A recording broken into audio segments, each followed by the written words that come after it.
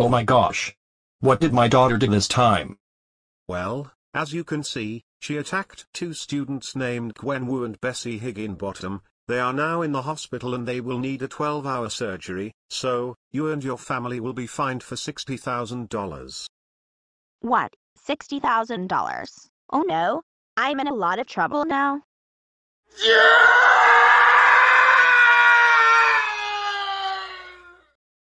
What? We have to pay $50,000. Oh. Portia Gibbons, you are in deep